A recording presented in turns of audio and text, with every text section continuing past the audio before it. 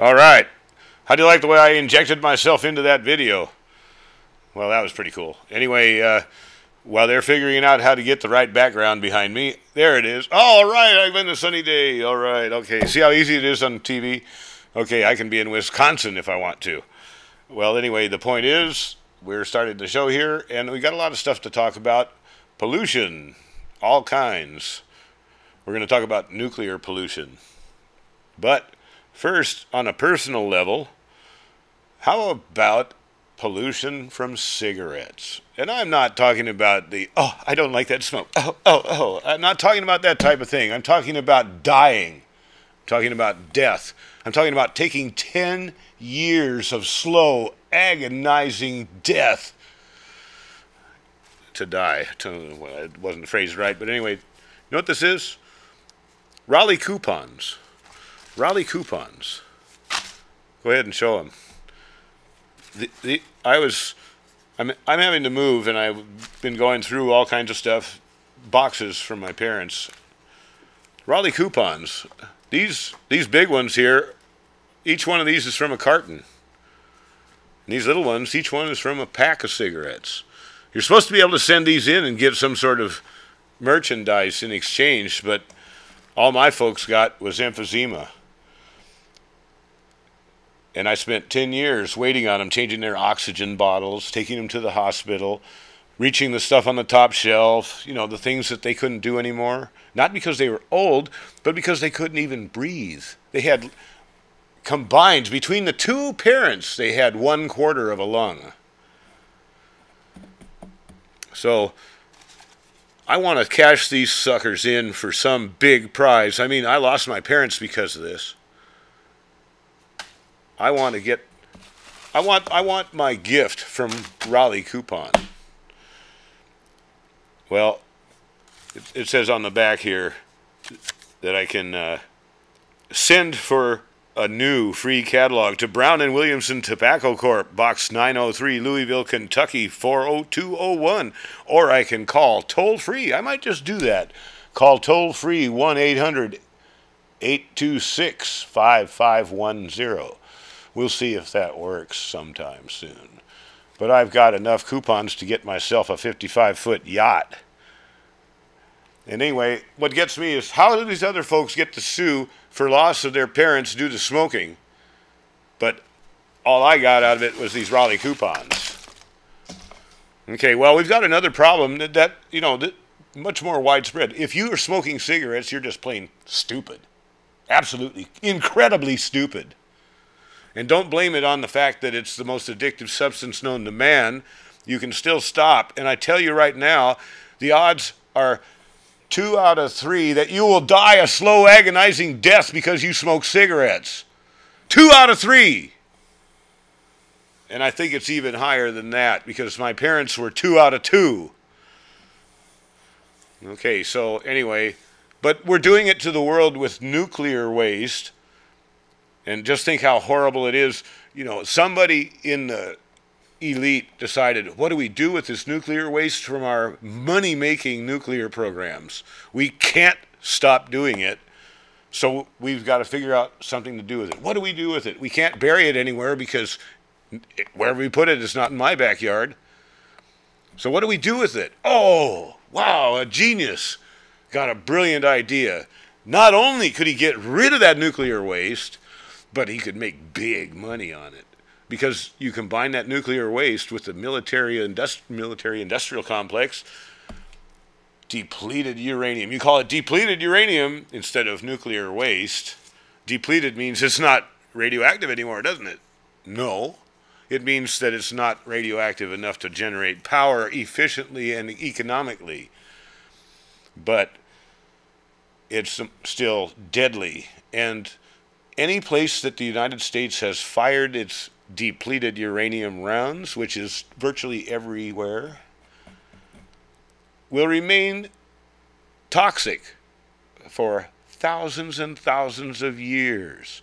And we're already having tremendous birth defects wherever we've done it, like Iraq, Afghanistan. I mean, that is the height of immorality. Do you understand that? poisoning the world for generations to come. It's like the insane opposite of what the Native Americans had, consider 7 generations to the future before you do anything.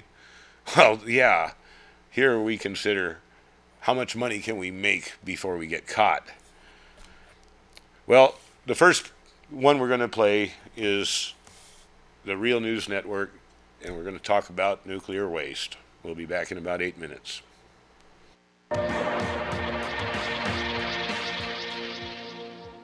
Welcome to the Real News Network. I'm Sharmini Pires coming to you from Baltimore. Barrels of nuclear waste at this isolation plant in New Mexico could be a ticking time bomb. Waste from our nuclear weapons has been piling up for about 75 years now. Our next guest, Paul Di Rienzo, has written an investigative report on what he calls failed disposal of the waste from 3/4 of a century of weapons development. Joining us now from New York is Paul Di Rienzo. Paul is a freelance journalist and a regular contributor to the Villager newspaper and whowhatwhy.org and also Pacifica Radio. Paul, thank you so much for joining us. Thank you. So, Paul, give us a sense of the facility in New Mexico and the explosion that had happened and actually what kitty litter had to do with it all. Well, the waste isolation pilot plant is the final disposal location for defense-related nuclear waste that was produced by the United States, beginning with the Manhattan Project in 1942. The idea was to bury this waste, some of which has to be kept isolated from humanity for at least 250,000 years, 2,000 feet underground in the New Mexico desert near Carlsbad, New Mexico, south of the capital of New Mexico. And what happened was that about a year ago, in 2014, a barrel of waste that's stored in barrels exploded. And it was what the Secretary of the Department of Energy, Mr. Moniz, called a thermal event. In other words, it heated up to over 1,600 degrees, and radiation monitors started going off, and it was discovered that plutonium, which is a deadly carcinogen, had escaped in small amounts, but detectable amounts, for many, many miles around the plant.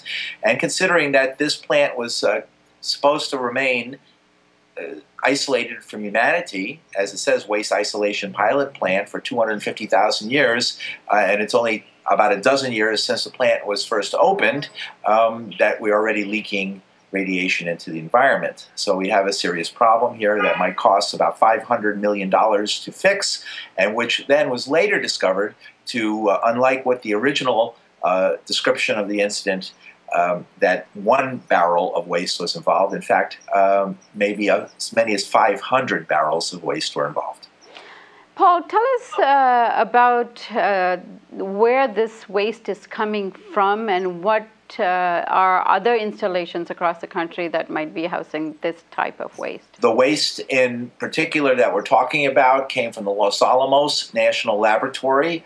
Los Alamos is the flagship of the American Nuclear Weapons Complex, which is the system of laboratories, factories, and other facilities that create the nuclear weapons that make up the United States nuclear arsenal. And it was sent from there. It was supposed to be very carefully monitored, and we were supposed to know everything that was in all of these barrels. It was a requirement by the state of New Mexico to allow the United States government to use these facilities to store nuclear waste. However, it came to the attention through the report on the incident report, that an error had been made in which kitty litter was used as an absorbent in these barrels, which also contain what they call true waste, or transuranic waste, which are items that are contaminated with elements that are beyond uranium in the periodic table of the elements. And they're mostly clothing, tools, glove boxes, other detritus that was created by 75 years of nuclear weapons production that were contaminated with these elements, and enough to fill, but depending on who you talk to, 1 or 2 Empire State Buildings if they were empty. And that this is then packed into barrels, and these barrels are then sent to WIPP for storage. However, some of this waste is liquid or liquefied, and when they put the kitty litter in there to absorb the liquid, they were told to use inorganic kitty litter. Now, we're not 1,000% sure what happened here, but it looks like there was a typographical error, and putting inorganic, one word, kitty litter was misinterpreted as inorganic kitty litter, 2 words. And so they went to my understanding, they went to a local outlet and purchased bags of Sweet brand organic kitty litter. They packaged it in the barrels. The barrels were then stored, and then they should have known that because they should know everything that's in these barrels, they should have known that this exact combination would create a chemical form of a plastic explosive, that is the formula of which is already known, so it should have popped up on their computers because they knew what they were putting in there. If they had known what they were supposed to have known, what they were putting into these barrels. So basically they, in the process of packing the barrels, created a radioactive plastic explosive. And one went off and caused an entire area as big as a football field to be contaminated, and which was not supposed to happen, endangering at least 32 workers, including, I think, 10 or a dozen workers who were internally contaminated, very dangerous to actually absorb inside your body, plutonium, which is a potent carcinogen when you absorb it inside your body. And there was a fire, and now this plant is going to be closed for many years. And in your article, you refer to all of this as a cover-up of mounting problems encountered in modernizing the United States nuclear weapons arsenal. What did you mean by that? Well, the information has been very slow in coming, and there's very little information. There has been an incident report, but it was the state environmental secretary of New Mexico who was the one who told us that it was not 1 barrel that was potentially involved by 500 barrels that did not come directly to the public from the federal government, from the Department of Energy. Right. And so are you going to continue your work in this area, and can we come back to you to make sure that we cover this story in an ongoing way?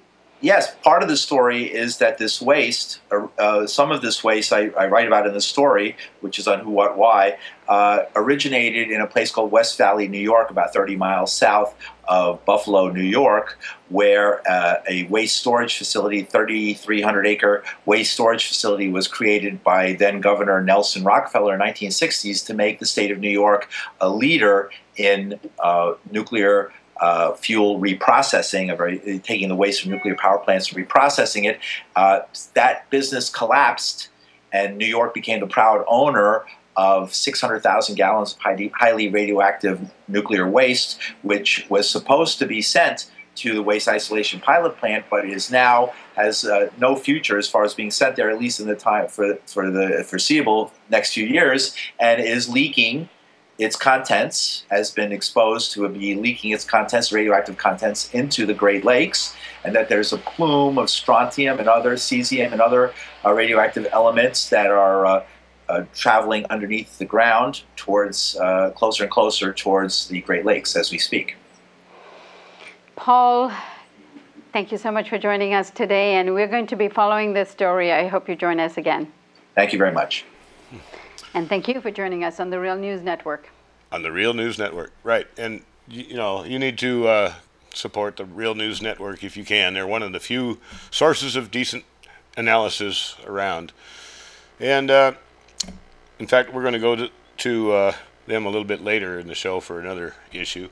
But right now, I'm going to do something that'll, YouTube will probably flash me a copyright violation for showing a little bit of Jon Stewart from the Comedy Central copyright business, or whatever you want to call it. They're going to try to violate my channel because of that.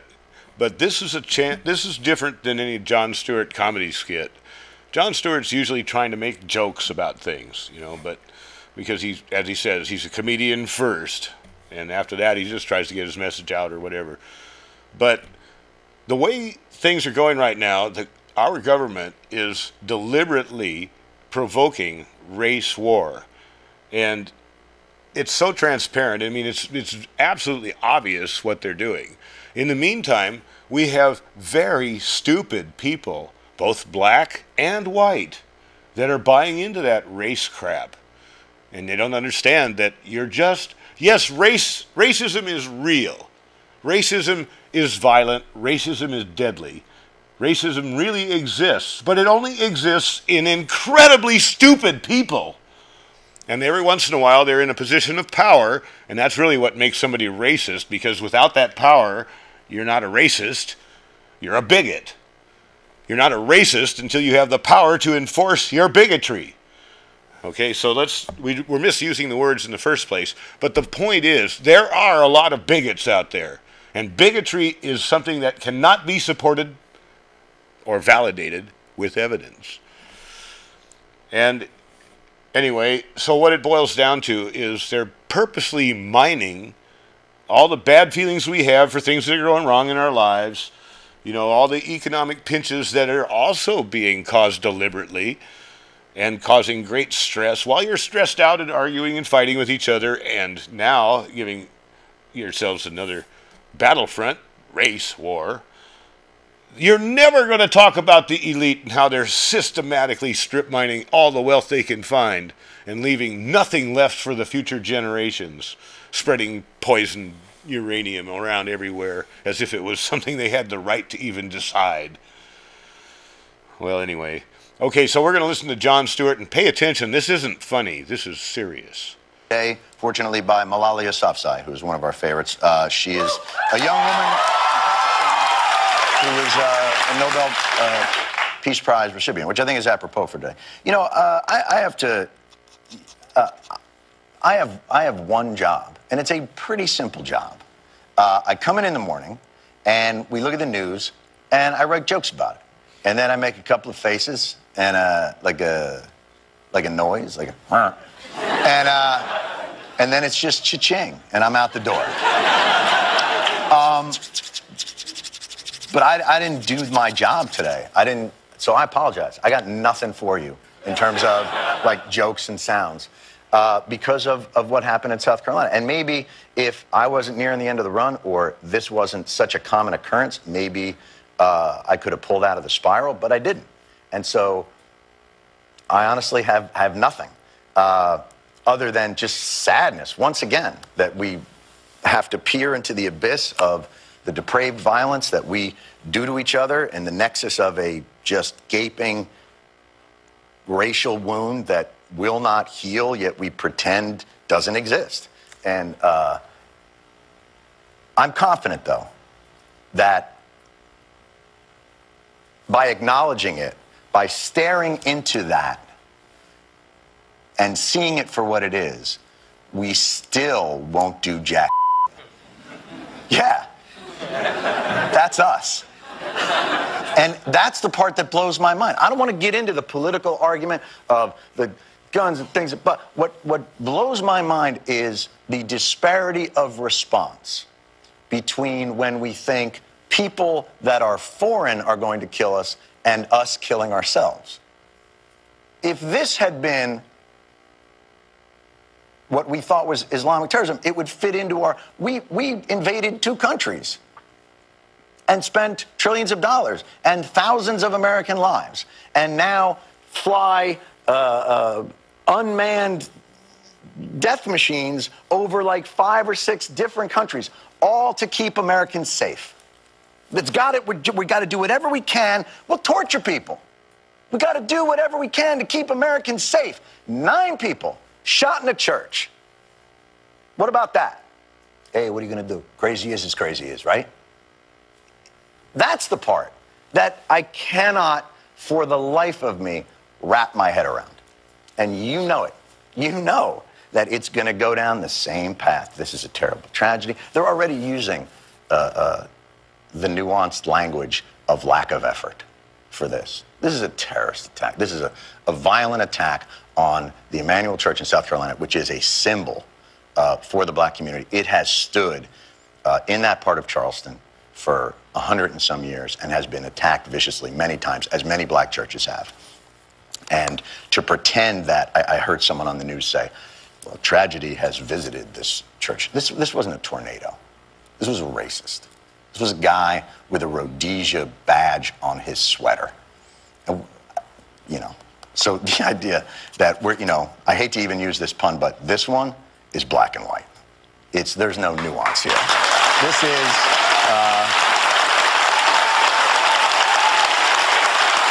and we're going to keep pretending like, I don't get it. What happened? This one guy lost his mind. But this, we are steeped in that culture in this country, and we refuse to recognize it. And I cannot believe how hard people are working to discount it.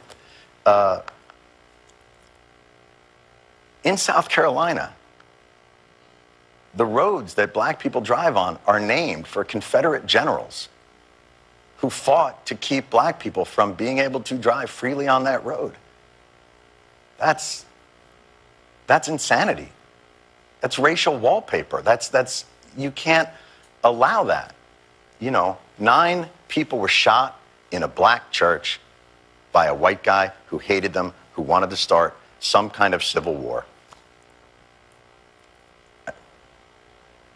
The Confederate flag flies over South Carolina, and the roads are named for Confederate generals. And the white guy's the one who feels like his country's being taken away from him. We're bringing it on ourselves. And that's the thing. Al-Qaeda, all those guys, ISIS, they're not compared to the damage that we can apparently do to ourselves on a regular basis. So our guest tonight is an incredible person who suffered unspeakable violence by extremists, and her perseverance. Okay, that's basically the end of the clip. They didn't include that interview. But that was the important part. You know, he gets serious, and you know, it brings to mind, why do we have this problem in this country of, you know, extreme violence, and why do we feel like we have the right to completely conquer the world, you know, just based on we want it, you know, not based on anything good or decent. And I mentioned this before, you know, but one time I was talking to my dad, who was a political science teacher, and I asked him about World War II. He was a private in World War II, and anyway, he kind of summed it up saying, well, the Germans lost the war, but the Nazis won. And I didn't really understand fully what he meant, but you know, gradually I've found out, you know, that at the end of the war, the police departments all over Europe were decimated and gone. You know, there was a real need to rebuild that. And of course, we started building the OSS, the Office of Strategic Services, I guess, which is the pre-runner for the CIA. And so how did we staff these organizations, especially across Europe? Why, Operation Paperclip. Perhaps you've heard of that. That wasn't necessarily the only operation involved, but we harvested all the Nazis we could find that had any sort of either security training, whether they were SS or whether they were Gestapo. They were hired, and especially all the scientists. Now, the scientists we put to work, you know, on our side, building rockets, and Dr. Werner von Braun, once the rockets are up, who cares where they come down? That's not my department, says Werner von Braun. Little Tom Lehrer there.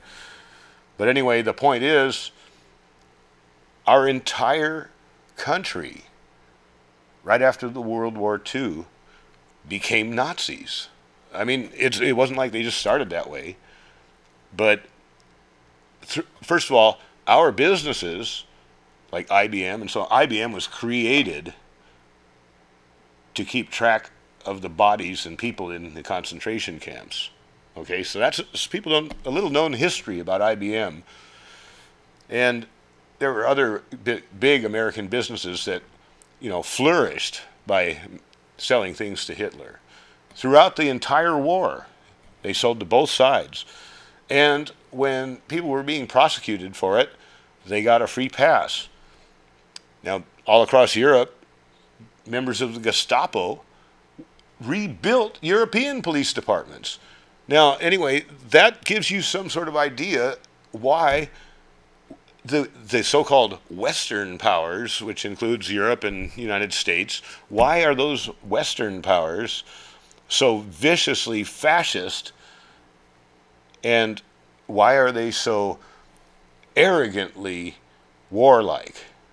Well, it's because we purposely rebuilt our nations with Nazis. The Germans lost the war. The Nazis won. And they're in our government to this day. I mean, it's obvious that the neocon is just another word for Nazi. Just like Zionist is another word for Nazi. You understand? Zionist has nothing to do with Jewish. And neocon has nothing to do with Christian. But they identify with those groups because you react to it. If you're going to react when somebody presses your Christian button, or you're going to react when somebody presses your Muslim button, or you're going to react when anybody presses any of your buttons, you're just not thinking things through. If you're going to get involved in a race war, you're pretty stupid. It's like the people who go play video poker. They're really stupid. Because what are they doing? They're paying the rich man's taxes. The rich man says, I don't want to pay any taxes. Is there some way that we can put it off onto the poor people? Make the poor people pay my fair share? Yeah, let's do video poker. Their poor saps are going to be so starved for money that they're going to try anything they can. You know, easy money gamble, put the thing in the machine and come back with $1,500. But that never happens, does it? Well, once in a rare while. That's the only thing you remember when you're gambling, right? You won $1,500. You forget about losing $200 a night for 40 weeks in a row or whatever, you know, God. So, okay, let's hear a history of big business and Hitler. Most Americans were against Hitler and against Nazism in Germany, weren't they? Well, that's certainly the impression we get from watching Hollywood movies such as Saving Private Ryan or even Schindler's List or whatever. And while there's no denying that many Americans didn't like Hitler at all, in fact despised the man and hated Nazism, and it's also true that many Americans actually liked Hitler and had nothing against Nazism and against fascism in general. In fact, they kind of liked Hitler and they liked fascism, they liked Nazism. And one of the problems is that these people were actually, maybe not many in number, but they were very, very important people, very influential people.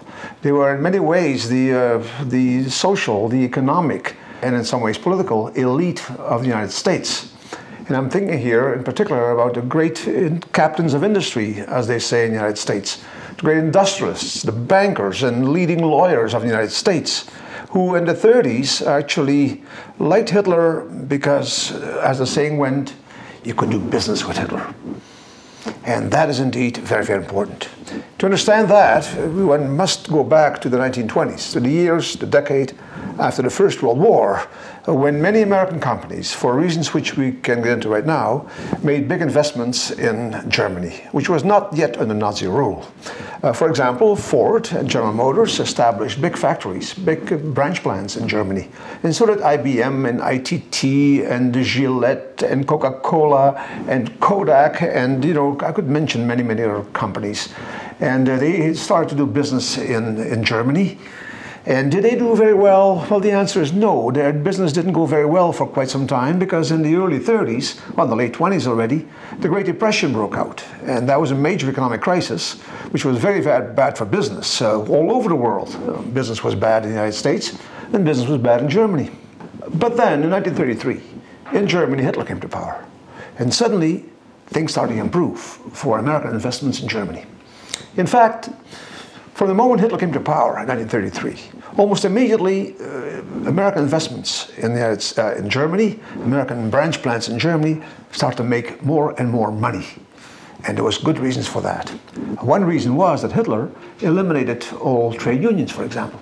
And as a result of that, companies in Germany, including foreign-owned companies, could start to pay less and less, lower and lower wages to their workers and fewer benefits.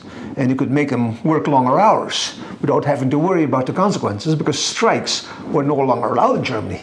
So Hitler's type of fascism, Hitler's Nazism, was actually good for business in that sense, in that it's actually curtailed the power of unions and political parties, talk about which the Nazis threw the communists into concentration camps, and the Socialist Party no longer had any say whatsoever in the politics of the country.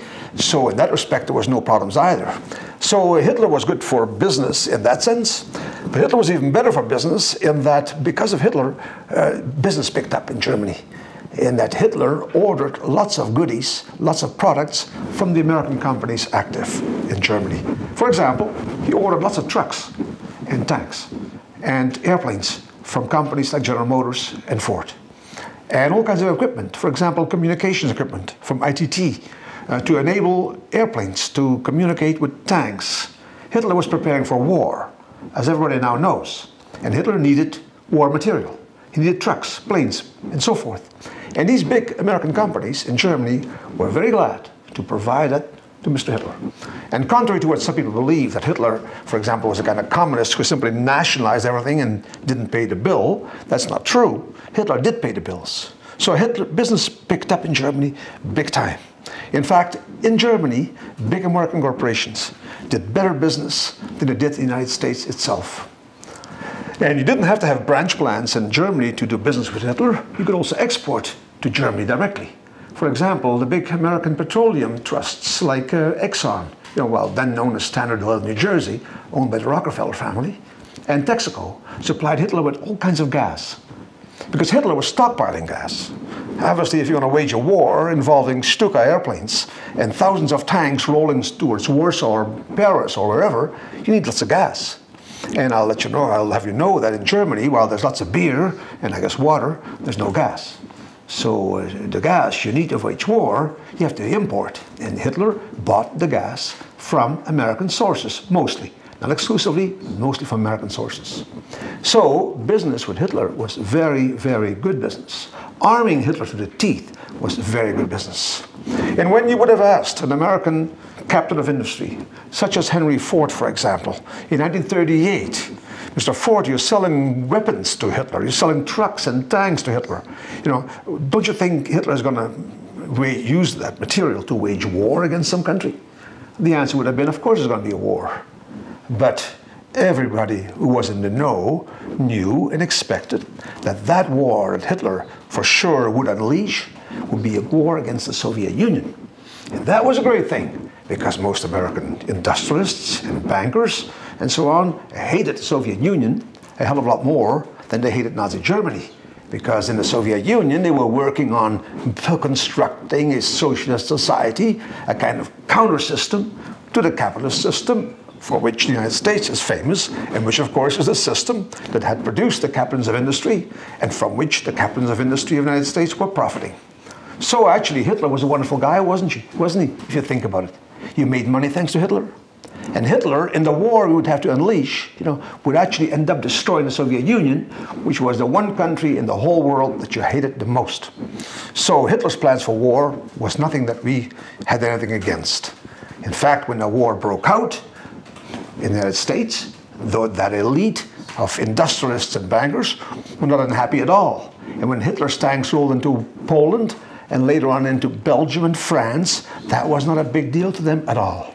In fact, in June 1940, there was a big celebration in the Waldorf Astoria Hotel, where the German consul invited all kinds of people to help celebrate the victories of the German army in the Low Countries against Poland and above all against France. And who was there? For example, Edsel Ford, the son of Henry Ford, and representatives of General Motors and ITT, who had helped him to win his victories. Because Hitler's warfare was blitzkrieg warfare, lightning fast warfare, involving planes and tanks and trucks moving really fast. Well, most of that equipment, if you think about it, well, much of it anyways, was supplied by American companies, either active in Germany via branch plants or supplying Germany directly, via, for example, via fuel, petrol, gas, oil, shipped in to Germany, either directly from the United States or via Mexico. So business with Hitler was wonderful business, and there was no reason whatsoever to dislike Hitler. In fact, if you would have said to Mr. Ford, you're doing business with Hitler, and we understand that you're happy about that because you make lots of money in Germany, but don't you think Hitler is an awful anti-Semite and a racist? Don't you dislike Hitler because of that? Well, the answer would have been no.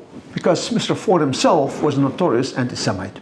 And anti-Semitism was widespread in the high circles of society in the United States, and of course so was racism. So the fact that Hitler was an anti-Semite and was a racist was of no concern whatsoever. What he did to his Jews, was really no problem whatsoever for the big captains of industry in the United States. So war breaks out, and the war at first produces all kinds of German victories, but then later on German victories sort of end. Britain doesn't give up, and the war is stalling, and it looks like it could last many more years. But that's no problem to the United States, because in fact the war itself is wonderful for business. Not only are we making money by selling equipment to the Germans, but since the British are holding out and need our products to continue to wage war, we now supply the British as well. And we can now supply all kinds of weapons and planes to the British who are fighting the Germans with our equipment as well. So actually war is wonderful because we're supplying all enemies with weapons and make money in the process. And in the meantime, the United States itself is rearming, and we make money producing weapons there as well. And in fact, war is wonderful. War means business like never before. In fact, it's fair to say that it's the war that pulled the United States out of the Great Depression, and not Mr. Roosevelt's New Deal, as some historians still like to think or pretend to believe. So war was wonderful. And the longer the war lasted, the better. In fact, there's some notorious statements by politicians and industrialists like Harry Truman and Henry Ford saying that this war, basically, the longer it lasts, the better for us.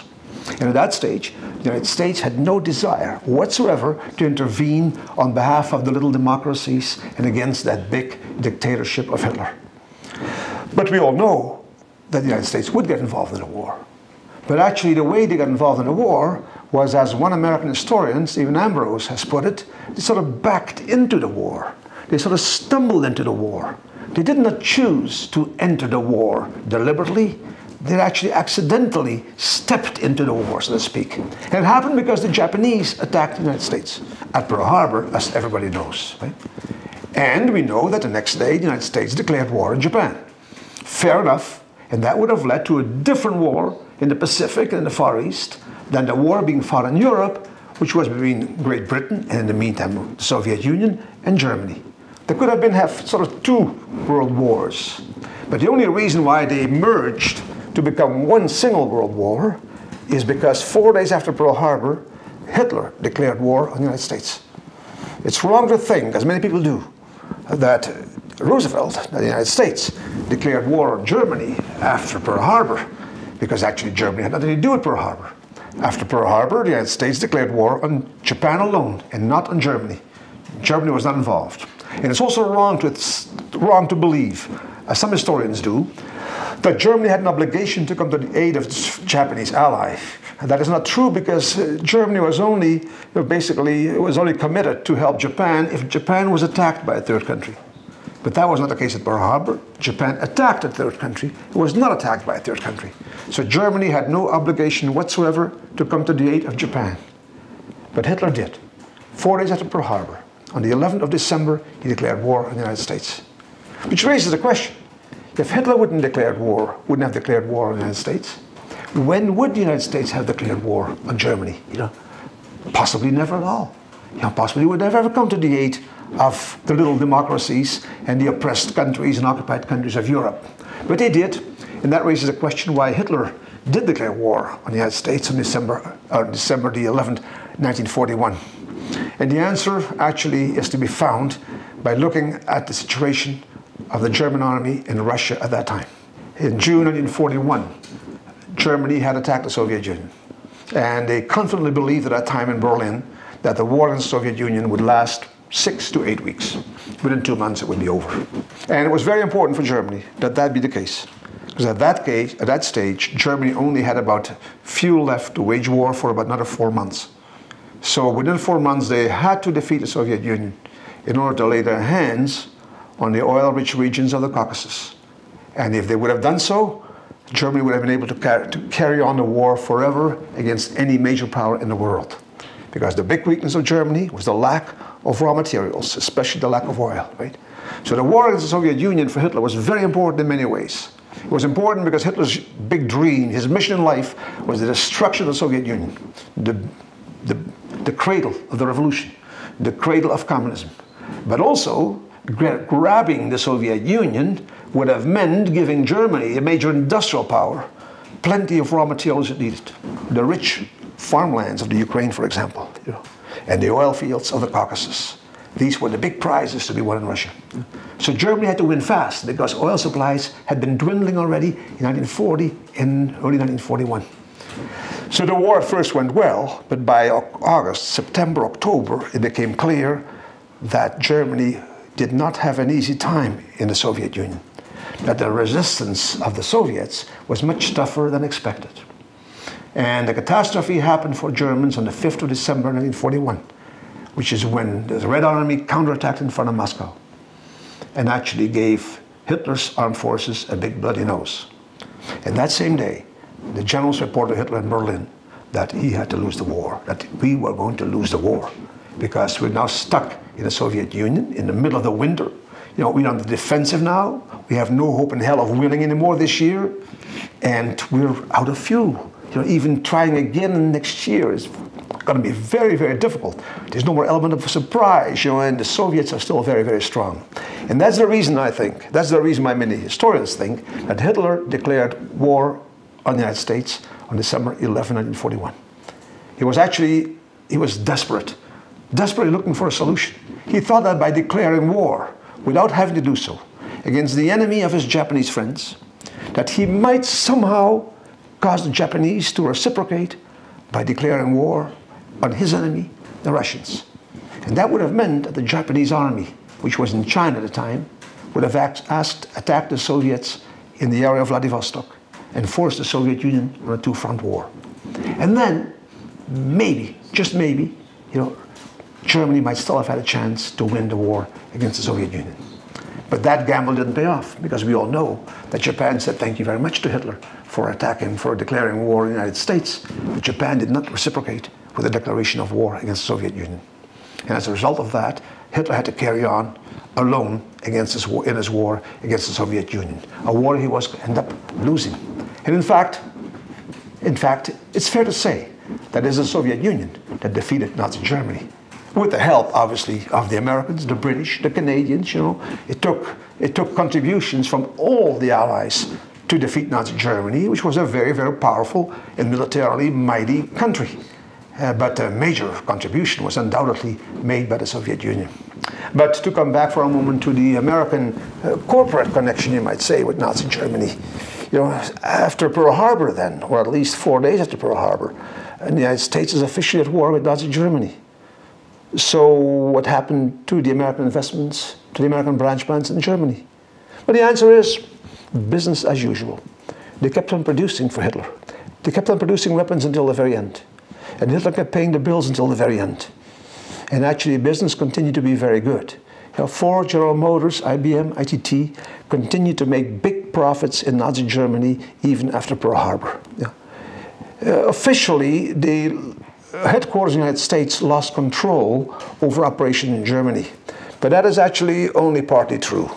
I give details about that in my book on the myth of the good war. But the reality is that actually business continued, and these American corporations continued to do very, very well, thank you very much, until the very, very end of the war. And it's very likely, it's almost certainly not a coincidence, that while our bombers, the American and British bombers, bombed a lot of German cities like Cologne and Hamburg and Dresden, and destroyed old buildings galore and churches and cathedrals, that actually they hardly ever bombed the big factories of American branch plants in Germany, such as the big Ford factory, for example, on the banks of the Rhine in Germany, such as the plant of General Motors in Rüsselsheim. So at the end of the war, it's fair to say that actually Americans saved their investments in Germany and came out, you know, with big, big investments still intact in Germany. And these companies, these businesses are still there today, still making very much money. Thank you very much. But the moral of the story is that the United States did not fight the war against Germany because they hated Nazism, they hated Hitler. They fought the war, basically. First, they didn't want to fight against Hitler at all because they made lots of money thanks to Hitler. And later on, they made lots of money out of a war, fighting or providing both Hitler and his enemies, with equipment. So the war was a wonderful thing. And that's one of the lessons, I think, that we have to consider for the post-war period. The United States never had anything against Nazism and fascism. And today we see how in Ukraine, for example, the United States tolerate and even encourage and even support neo-Nazi elements, as they wage a struggle now against the Russians over there. And there seems to be nothing wrong with that as far as the Americans are concerned. Nazis are not a problem as far as we're concerned, seemingly, regrettably. And secondly, war is still very good for business. When the war ended, actually, many American economists were concerned that war would be the end of the good times. War would be the end of the boom, the wartime boom. And as a result of that, when the war ended, we had to find new wars. And that's why the Cold War was so wonderful, because the Cold War allowed the system to keep on functioning. The warfare system, as it's called, the Pentagon system, to keep working. That's the one of which Eisenhower later famously said, that it's the military-industrial complex that's profiting from all that. Well, indeed, he was right. The Cold War picked up the slack of the Second World War. And after the Cold War, the Gulf War. And after the Gulf War, the ultimate solution, war against terrorism, which means worldwide war, permanent war. And that's the great solution, so to speak, because as many people know, if peace would break out, it would be a catastrophe for the American economy. Yeah, it pains me to think that all my life, while they've been teaching us that America stands for truth, justice, and truth, justice, the American way, but the American way was supposed to be peace and happiness and families and good values and things like that. And it turns out that every bit of that was a lie. Of course, we, the people, to us, it isn't a lie. I mean, it really is true for the people. We are decent. Insofar as we think about it, we are. But they've developed all kinds of new techniques to trick you into, well, for instance, thinking that Muslims attacked us on 9/11. And they didn't. But we have built an entire world on anti-Muslim hate. Deliberately did that. That America is responsible for that. We did that on purpose to an innocent group of people. The Muslims were innocent.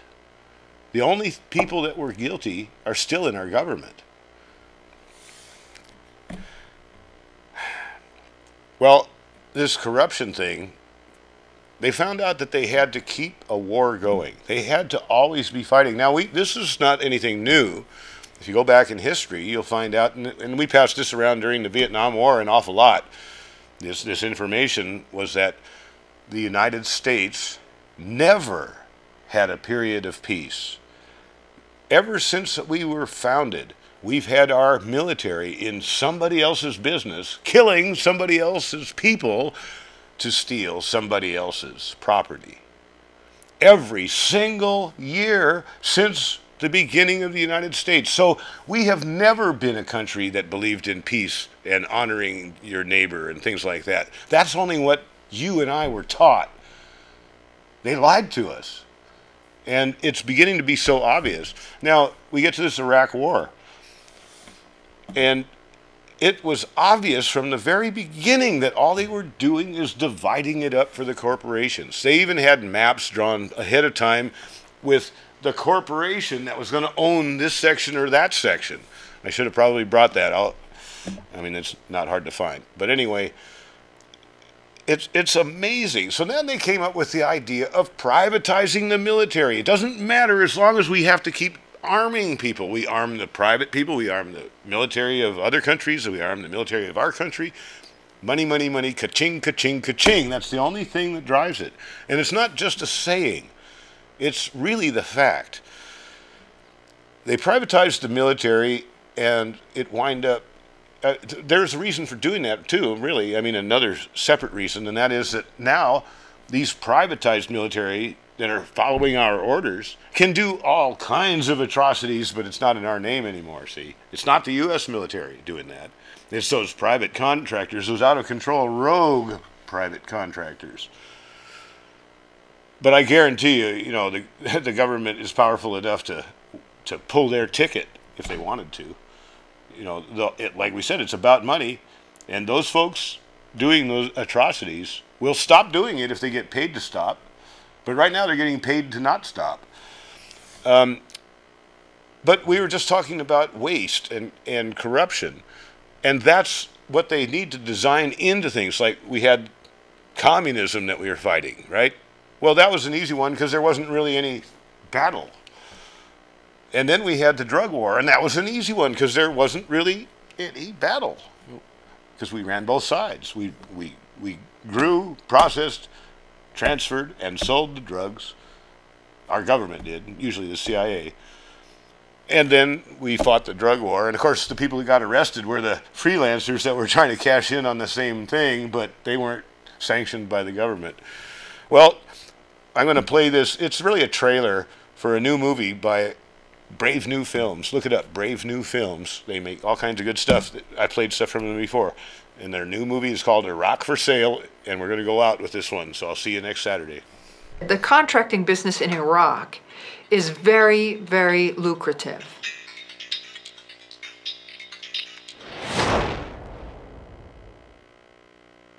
There was so much money being given away over there to contractors. I mean, there were jobs that didn't even need to be there.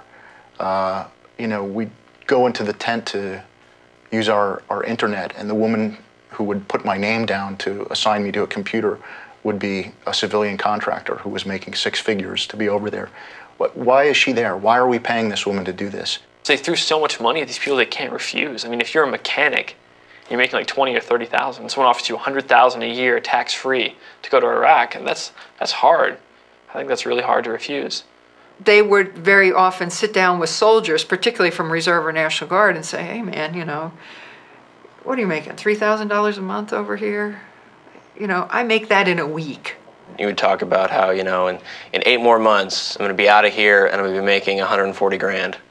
It certainly affected retention, because I don't know why any military person would re-enlist to do the same job when they could get out of the military and make, you know, 6 times the money and do the same job. There was a little phrase that we threw around, food for freedom, that if you wanted to get paid more, you should start eating more so that you'd get booted out for being overweight. And it's an honorable discharge, and it would boost your pay, you know, your net worth by about 5 times if you were to do such a thing. And it worked.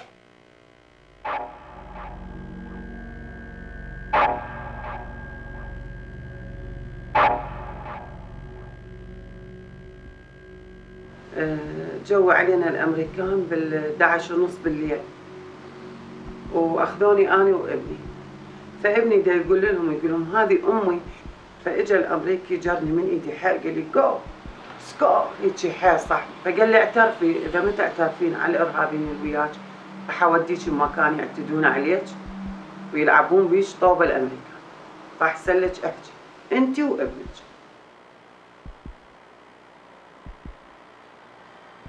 I was getting really angry. I mean, especially because I knew that a lot of these prisoners that I saw with these injuries from abuse and torture really hadn't done anything. They weren't part of the insurgency. They were just picked up for no reason at all. We were interrogating taxi drivers and like pizza delivery guys. It was just, you know, we called him Average Ahmed. Using methods such as torture and also using people who are not qualified to do this job has resulted in bad information and therefore problems for national security and for the soldiers, because you're getting information that's no good. In a lot of areas where you start noticing a lot of, you know, a lot of hostility against American soldiers, it's not because the soldiers are doing a lot of wrong things. It's because sometimes maybe the communication that has been transmitted to them has been transmitted to them wrongly, unprofessionally, and serving someone else's interest. These are Titan linguists. They were hired by Titan. Titan has long-standing contracts providing critical information technology and support services for some of our nation's most valuable defense assets. Under a contract with the U.S. Army's Intelligence and Security Command, Titan has over 4,000 linguists that provide invaluable mission-critical services. Titan is the company that provides the linguists and continues to provide the linguists throughout Iraq. They're the biggest provider in this business. They were so desperate to get people to fill these positions as translators that they were just hiring anybody that approached somebody and obviously had command of the English language in addition to the Arabic language or Farsi or whatever it may have been. There was people who maybe spoke the language, but it was broken, but could not read it or write it. And I'm talking about English here. And they were hired. They were never given a test. Nobody was given a test. I was never given a test. The test I was given was a phone conversation for a minute. Military trusted us. Military trusted Titan. Titan came and said, here's a linguist that we have hired, we have trained, tested, we put our trust in, he passed his security clearance, or he got some kind of a clearance. You should trust him in everything he does, everything he say. I did work closely with Titan all year long while I was in Iraq. And I can say that a lot of the translators weren't trained at all. I don't know what kind of training they received, but they were terrible at it. There was no managers, there was no supervision, there was no training, there was no follow-up. There was whatsoever a system of evaluation of what linguists are doing or what they're doing, even a system of if these linguists really translating or doing, or really are they translating or giving their opinions. Titan made the big bucks and hired the most incompetent people most of the time, did not follow up with them, did not really know what they were doing. Probably as a result, a lot of people got hurt, a lot of people got killed, American lives got lost because someone wants to make money and wants to have a fat check in his pocket.